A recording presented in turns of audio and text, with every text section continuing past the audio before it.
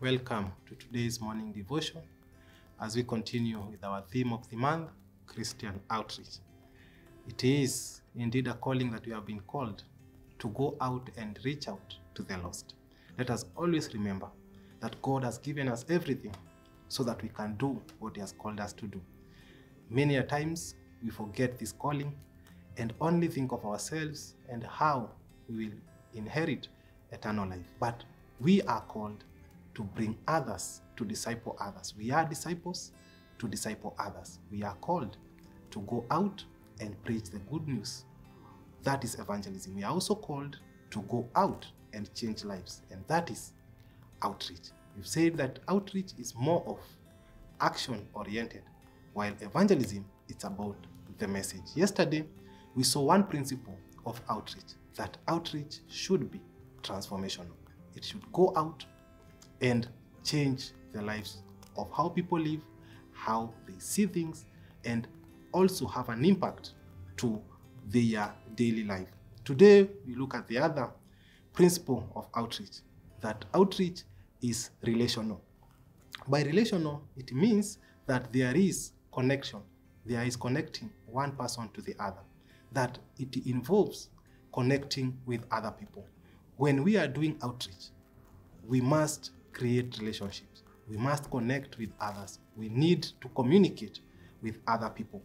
When Jesus Christ was doing outreach, He would make friends. He would go out and speak to anyone and make friends with the sinners and the lost and have a relation with them. It is going beyond our personal relationships and creating new connections with others. When we were called, we came to a society of Christians. And when we are being sent out for outreach, we are now being told that go out and make new connections with the lost. Go out and seek the society that does not believe in me, now that is Jesus Christ, and make a connection with them. What Christ is telling us and what the Bible teaches us is that you cannot do outreach without being in a relationship with the people that you are preaching to. That we need first to have a relationship so that they get the message from our relationship. We do not only go out. While evangelism is going out and preaching to people probably we do not know, and proclaiming the good news and talking of the gospel of and dying and resurrection of Christ, outreach is more relational. There is a lot of communication and also connection. And there are steps that we ought to know that help us to do relational outreach. Number one is that outreach should start with an approach. When Jesus Christ was calling Peter, He approached him. He was the one who initiated the communication. He's the one who sought to have a connection with Peter. He was a sinner. In fact, He tells him, "Go away, I am a sinner." But through his approach, a loving approach, He was able to bring him to Himself. And we too, we are called to go out and make relationships. When we are making relationships, we who believe in Christ are therefore called to go out and do or start the conversation by making an approach. We need to start by approaching people. Many of our Christians believe that being a Christian is living a lonely life and not connecting or interacting with the lost, interacting with the world. No, what we are called to do is that we are disciples. Then we are equipped to go out and make other disciples. And for us to make those disciples, therefore, we need a relation. And that relationship will start with an approach. Jesus Christ went out beyond His limits to call all the 12 disciples by making a relationship with them. We see God coming in form of a fire in a burning bush and approaching Moses. He starts by introducing Himself. He starts by telling him what He has called him to do, and He starts by making a relationship. And we can see how the relationship went, and they had a very good relationship and a friendship with Moses. We also see God calling Jeremiah. He is the one who goes for the first approach. He starts with an approach. We too should go out and approach those who maybe are unapproachable, those who people feel should not be talked to, those who people feel they are not lovable. We can evangelize to them. We can do Christian outreach to them by just starting by an approach. A greeting may do wonders. We are called to God by God to go out and make relationships with the lost. Number 2 is that we are called to make companionship with the people who are lost. Now, for us to do relational outreach, there must be companionship. There must be trust. There must be friendship. This is what Jesus did with the disciples. It was a journey. They built a relationship, a friendship, slowly by slowly. The same with outreach. Outreach is not like evangelism. While evangelism can be a one-time event, outreach is a process. It takes time. It will take time. It may take years. It may take months. For some, it may take days. But the truth is, when we go out for outreach, and we know that we have been called to go and preach to these people through action, we must have a relationship with them. We have first to approach them. Number 2 is to make a companionship or a friendship with them. They ought to trust us that indeed we are Christians, that indeed we are people they can trust. We need to be patient with them. Not everyone will be welcoming to us. Some of them may take time before they even trust us. We also need to be gentle. Not all are as gentle as we are. For some may also insult us, but we need to be gentle on how we answer them. For some may be lost, may be hopeless.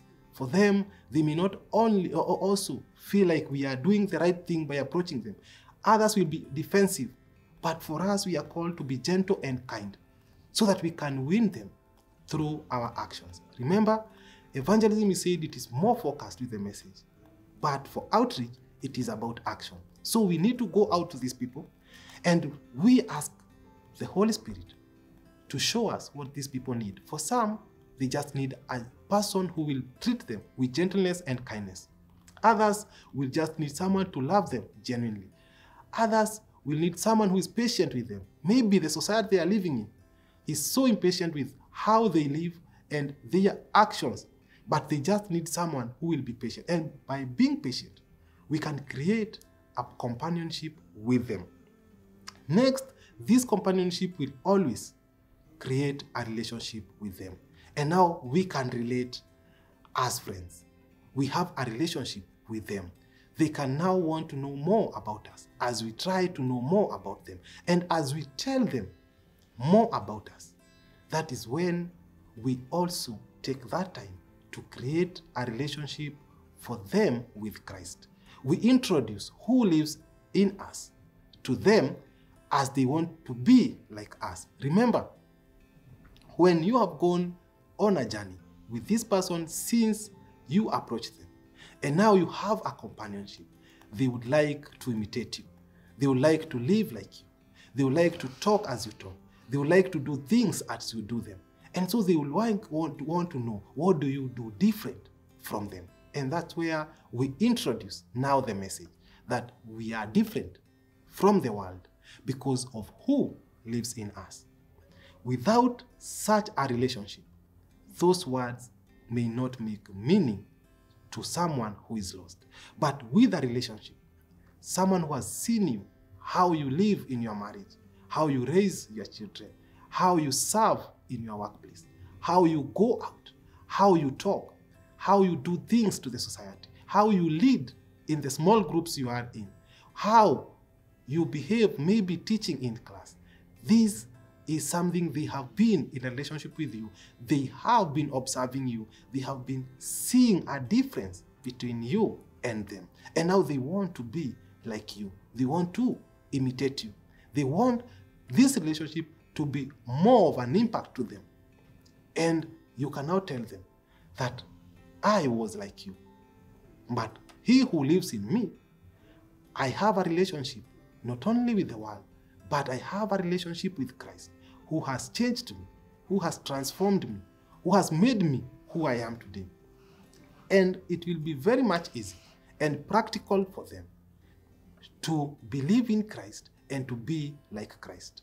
They'll always have a lot of confidence that since they have seen you and they have seen how you do things, and you assure them that he who lives in you is the result of how you live, then it will be very much easy to turn them to Christ. Remember, outreach is to turn these people, the lost, to Christ, but with a relationship, relational outreach. We cannot do outreach without creating relationships. We cannot do outreach without going out and approaching the lost. We can preach and evangelize, but the greatest impact we can make is to go and do Christian outreach. We go to their level, to understand their language, to understand their way of lives, to be patient with them, to know why they do things the way they do them, and try to understand them and to love them so that we can have a relationship with them. It is more of not judging them, but understanding them. And because you know that in the end, you will change their way of lives, it is a matter of time. But for relationship, for relational outreach, we need to be very patient. We have said it may take time. It may also need resources. And that's why we said that outreach is more of action than the message. We have the resources. We have the abilities. We have the talents. We have the spiritual gifts. Let us use them, all of them, to go out and make relationships. Where you need to spend your resources, God will provide. Where you need to show and bear the fruits of the Holy Spirit, the kindness, being joyful, even when they are not in joy, going out and loving them, being kind to them, trying to be of self-control regardless of whether they insult you or not. Do whatever you ought to do, and the Holy Spirit will always empower you. The Holy Spirit will tell you that at this point, you have done your best. Now you can pick up from this point. And it is Spirit-led. It is Holy Spirit-led. We do not lead ourselves to do outreach. Remember, we are not bringing these people to ourselves, but to Christ. So we have to depend on Christ. We have to be prayerful. We have to be consulting Christ by reading the Bible and knowing Christ, so that when we make these relationships, when we are telling them about Christ and our relationship with Christ, then we can convince them that indeed God loves them and can also change them and can also have a relationship with them and can also transform their lives. But it only starts if we have a heart to go out and make new connections. Let us not be in our comfort zone and be contented with the connections we have because we are connected to our fellow Christians. No. This month, the theme Christian Outreach is calling us to go beyond our connections, to go beyond our comfort zone, to go out, approach new people, make new connections, make connections with the lost, with the sinners, make friendship, companionship with those who do not know Christ, so that we can transform them, so that we can bring them to Christ. Remember, we may be good preachers, but we can do more by being action-oriented, that we go out, act, and do what God has called us to do, use whatever He has called us to do, and transform the life of others, and create relationships. And through these relationships, it will be very easy for us to proclaim our relationship with God, our relationship with Christ. And these people will trust and believe in Christ because they have seen in action and practically through our lives. Let us create new relationships with the lost.